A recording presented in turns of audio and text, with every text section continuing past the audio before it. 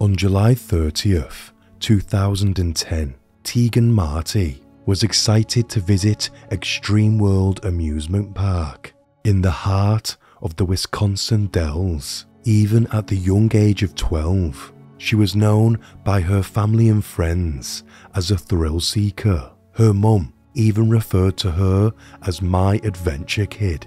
But adventure would suddenly turn into a nightmare as Teagan's parents would bear witness to a tragic and avoidable accident that would leave all their lives irretrievably altered. This horrific event was one that should and could have been easily avoided. It's hard to imagine not only what Teagan went through, but also the people who witnessed what happened. You can't unsee that. Anyway, before we dive in, I want to let you know that I make videos weekly, so if you want to see my next one, please drop the video a like and subscribe if you are new. It really helps me out. Thank you.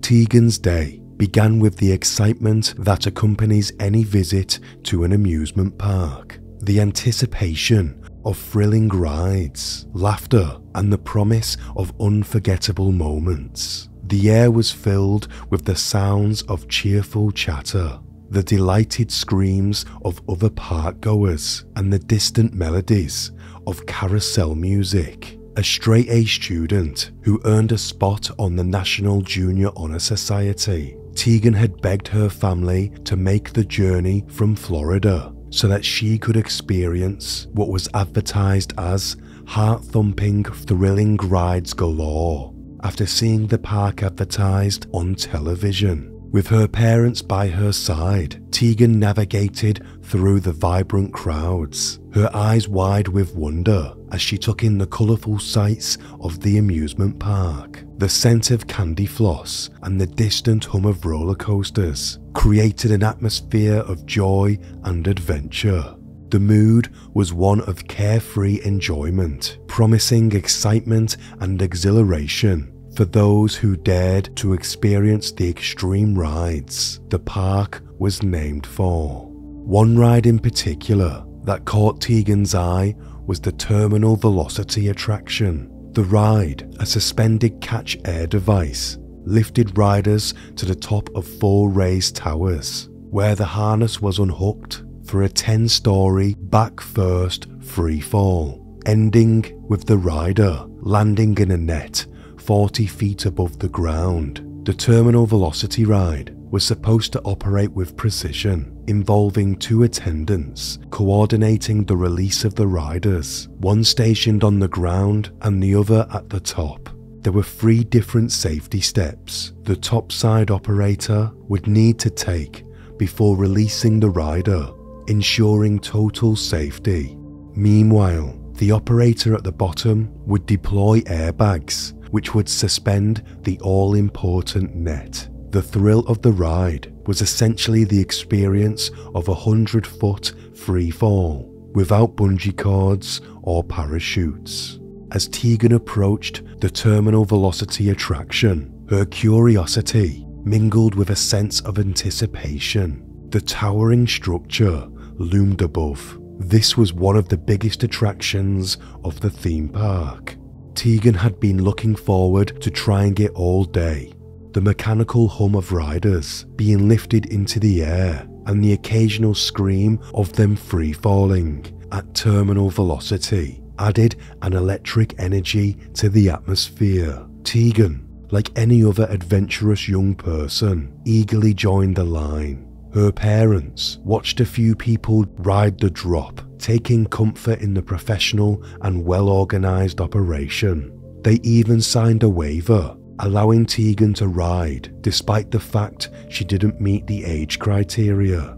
The climb to the top of the platform, with its panoramic view of the park below, only heightened the thrill for young Teagan, who had been looking forward to this moment for months. As she reached the peak, the vast expanse of the amusement park unfolded before her, a breathtaking moment before the exhilarating descent. Teagan's mum, Julia, sat at the bottom of the ride with her husband, Dr. Alex Marti, anxious but confident that their little girl was safe.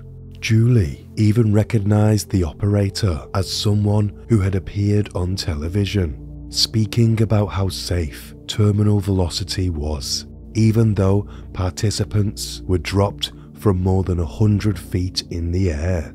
It was this very television appearance that had prompted young Teagan to beg with her parents for a visit to the park as a reward for her excellent grades. Julie never could have known that she was about to witness an extreme oversight on the part of that very same operator, which would alter the course of Teagan's day and ultimately her life. 33-year-old Charles Carnell had worked in the park since just 16 years old, rising to the position of manager and taking great pride in his work. The two men that happened to accompany Teagan up to the top of the ride say that Carnell bragged about having helped to build the ride and even asked Teagan if she had seen him on television. When she replied that she had, he laughed and said he normally got a bigger reaction when people realized that he had been on television. Carnell was only working that particular ride at that particular moment because its usual operator was busy talking to an insurance adjuster, but he appeared extremely comfortable with the controls as he confidently lifted Teagan and the two men up to the height from which Teagan would eventually drop from. What happened next is difficult for anyone to explain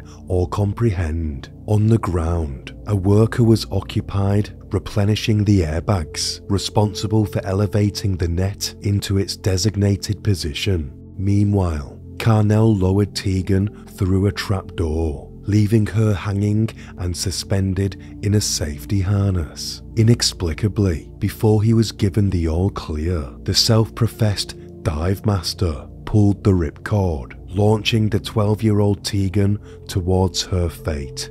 Cornell and his defense would later explain that he, unquote, blanked out. The joyous atmosphere shifted to one of horror as the operator, Charles Carnell, faced the realization of a critical mistake. To the horror of Teagan's watchful parents, Teagan hurtled backwards without any safety net to catch her and landed hard on the ground with a chilling thud, completely unaided by the safety net or harness. "I saw her fall," said Teagan's mum, Julie. "I ran to her. She was bleeding out of her ears, mouth and nose. Her eyes were rolling back in her head and her lips were turning purple and I couldn't feel a pulse. And I said, 'Teagan, it's mommy, stay with me.'" Her father, Alex, said, "At the moment she fell and I heard that loud thud, I just assumed she was dead. It was horrific." Alex Marti was a radiologist and immediately began CPR, but he was expecting the worst. Meanwhile, at the top of the ride, Carnell faced a chilling realization. The two riders that were due to follow Teagan say that he started to hit himself in the face repeatedly before turning on his radio to say, and quote, "I have killed a girl. It's all my fault and I should go to jail." Later, Carnell would tell police, "I just keep seeing her eyes. I see her eyes rolling back in her head." Witnesses also say he was asking for his pastor over the park radio, presumably to beg for forgiveness from God. The sounds of laughter and excitement across the park quickly gave way to the urgency of response. The park staff and emergency personnel swiftly coming to Teagan's aid.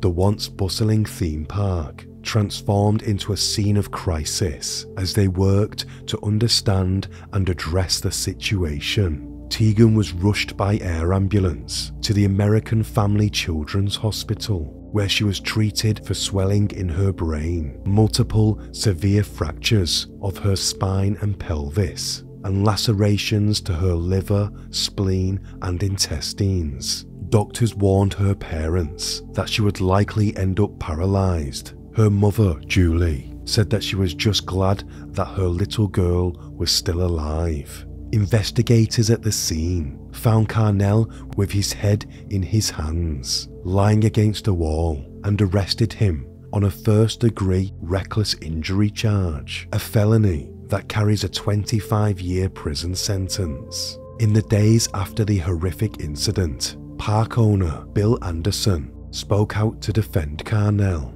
who had previously been in trouble with the law for bad checks and driving offences. "He's been a long-time employee," Anderson said. "He's part of our family. He's devastated." Anderson advised that he had employed grief counsellors for the park, but said there was no further investigation required. Upon release, Carnell continued to work at the park, albeit on other duties. Against all odds, Teagan survived her horrific ordeal, but didn't come out unscathed. For a while, she could only communicate through blinking and didn't understand what had happened to her. She knows there was an accident, her mother told reporters. "She asked me what happened on terminal velocity. I just told her they didn't catch her right." Teagan was forced to completely drop out of school and spend all her time in physical therapy. But thanks to her tenacity and intelligence, she was able to re-enter education only a year behind and learn to walk again in the space of 13 months. She also, alongside her mother, was responsible for raising millions of dollars for the hospital where she was treated for a much-needed expansion.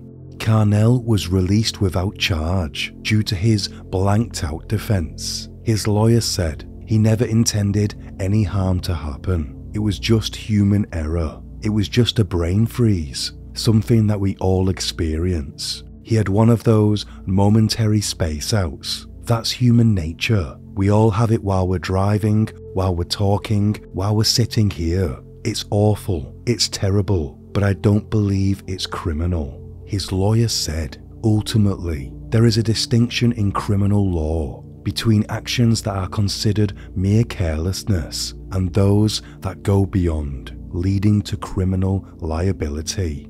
In the context of criminal law, the focus is on addressing, correcting, and punishing actions that reflect more than just ordinary carelessness. This distinction is crucial in determining the level of culpability and whether the actions rise to the level of a criminal offence. It was on this basis that Carnell escaped with no charges. The Martis did, however, sue Extreme World, winning a settlement of an undisclosed amount. The park was already facing foreclosure, and it seemed that this was the final nail in its coffin. It was bought and reopened by a new owner the following spring, and now operates as an alligator park. Meanwhile, Teagan has returned to her normal life, forever altered by her ordeal, thankfully, and perhaps unbelievably, alive. Thank you for watching. Until next time, stay sane.